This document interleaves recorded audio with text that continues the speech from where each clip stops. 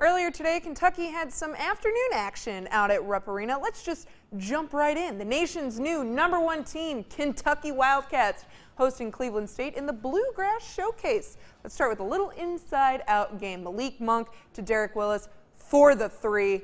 Boom. Solid afternoon for both Cats with an early 3-point lead. Now let's watch this sequence right here. De'Aaron Fox dishes to Monk, who knocks down that straightaway three. Now let's wait for it a little bit.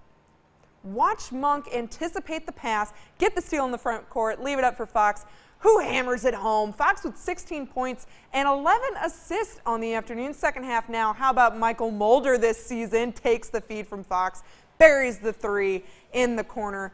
Let's do it one more time. Fox, Mulder again. Career high 13 points for the senior, including 3 threes. #1 Kentucky rolls Cleveland State by a final score of 101-70. Let's head out to Josh McKinney in Lexington. A rare afternoon game Wednesday before Thanksgiving for the Kentucky Wildcats, the newly ranked #1 in the country Kentucky Wildcats.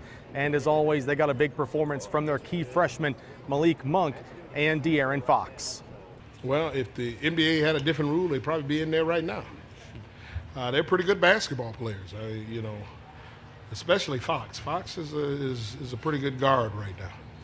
He's playing as well as I remember we played you guys in Cancun, and the point guard you had there was pretty good. He's playing as well as he's playing right now. He's not shooting as well, but, well, yeah. I expected him to shoot the ball better than he is right now because I watched him play. But defensively, I didn't realize that he could play that way. I knew he could play fast, but he just needed to be, it had to be demanded. An interesting stat that got overlooked during Wednesday's win over Cleveland State. John Calipari now 123-4 as UK coach at Rupp Arena, passing Joe B. Hall as the winningest UK coach at Rupp.